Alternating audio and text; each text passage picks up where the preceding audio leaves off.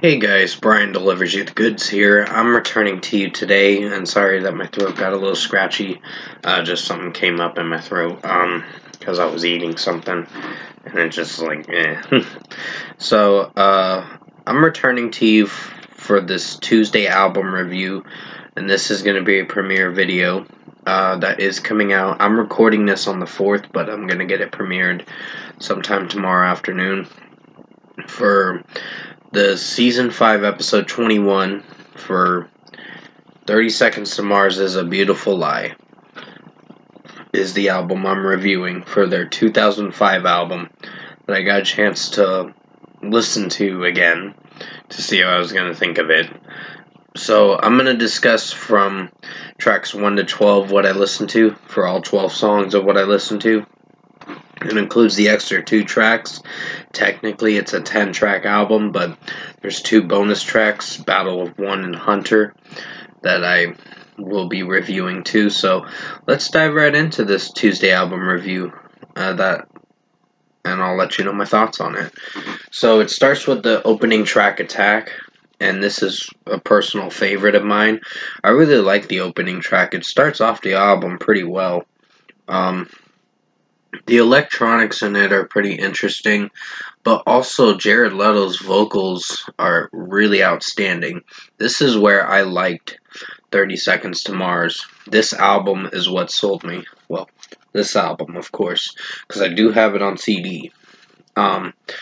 Just the one with the rose and all that cover.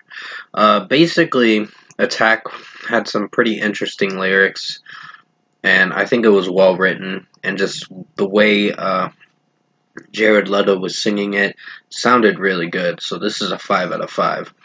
A Beautiful Lie, the title track, is one of my personal favorites. It definitely rocks for sure. It basically, I like the landscape that the music video, where they made the music video, is like in Greenland or something like that. So it's full of ice and all that. It's not Iceland, it's Greenland. Land, I meant to say. So basically, it's a little different. Iceland is more of the grassy, cold area, but Greenland has a lot of the icicles and all that stuff, and pretty much like ice and all that. So basically, it's much colder than Greenland, or Iceland is colder or warmer than Greenland, I meant to say, so I'm getting it all mixed up. So basically, I think Jared Leto's vocals were amazing in this track, and just overall, I think the landscape in the music video was outstanding, and it really interested me with that music video. It was a long music video, but it was a really good song. 5 out of 5.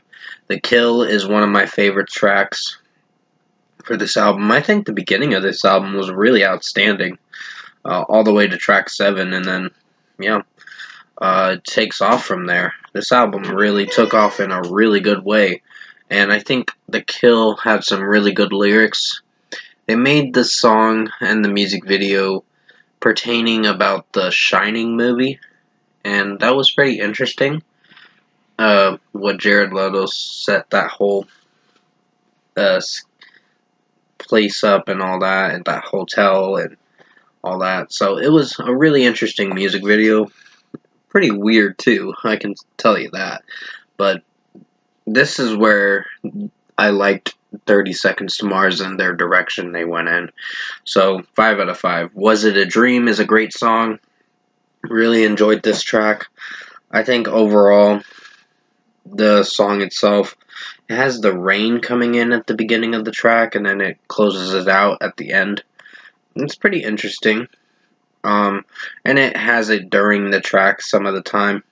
But overall, I think Jared Leto's vocals sound outstanding, and just the way the song is progressing, it sounds interesting. The verses are pretty ominous and pretty interesting and weird too, but sound good. It's a good weird kind of stuff. So 5 out of 5. The Fantasy is a great track.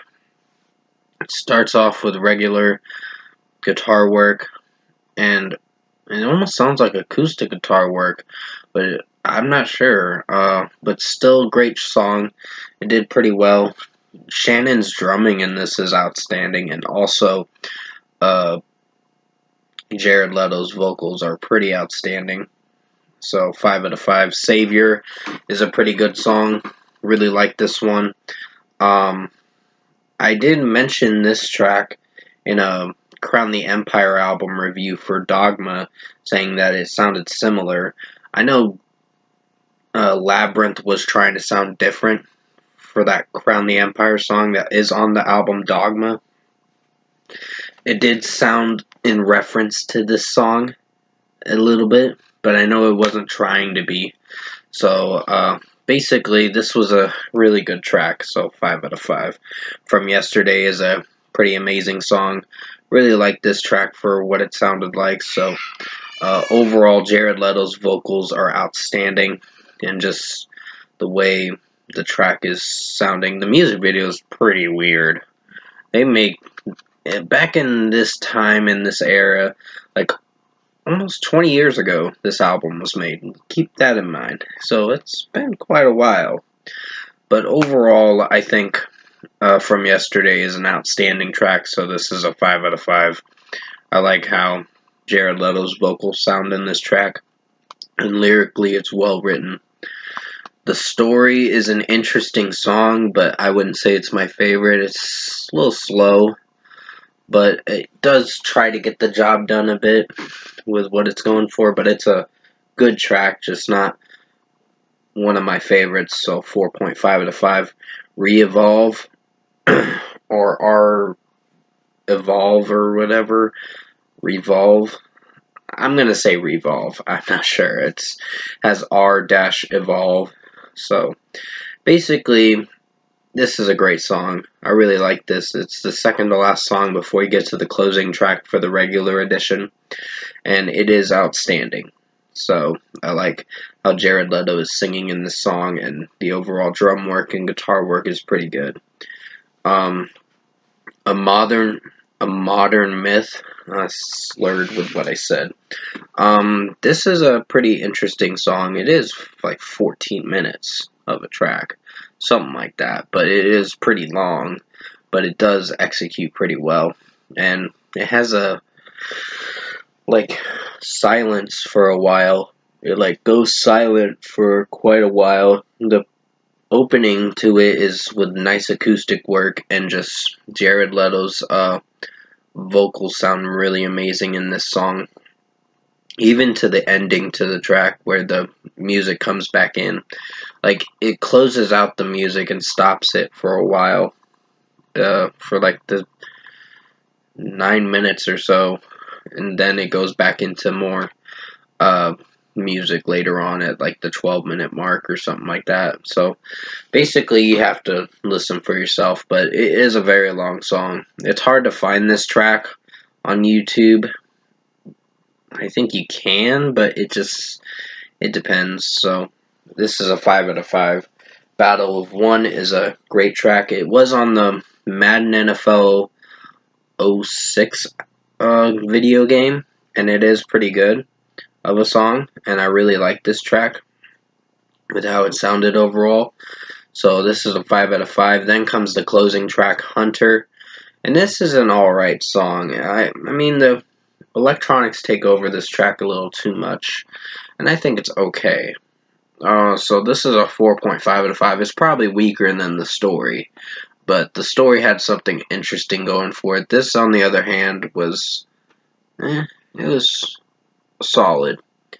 It wasn't great. Just the electronics took over too much with this song, and that was my biggest underlying issue with the track. Everything else about the song is not bad. So yeah, 4.5 out of 5 for the closing track, Hunter. Overall, production, mixing, and execution-wise, I found myself really enjoying this 30 Seconds to Mars, A Beautiful Lie album. One of their best albums. that I've listened to in their discography. I think when I reviewed the first album, I gave it a good score too, and this is going to get a really good score too. So for a score for me, I'm giving 30 Seconds to Mars A Beautiful Lie for this 2005 album a 9 out of 10. This is a really rocking album. Really enjoyed it, and I had a good time listening to it. I did not hate a lot of tracks. Only maybe 2 songs were my least favorites, but other than that, 10 out of 12 songs were pretty outstanding.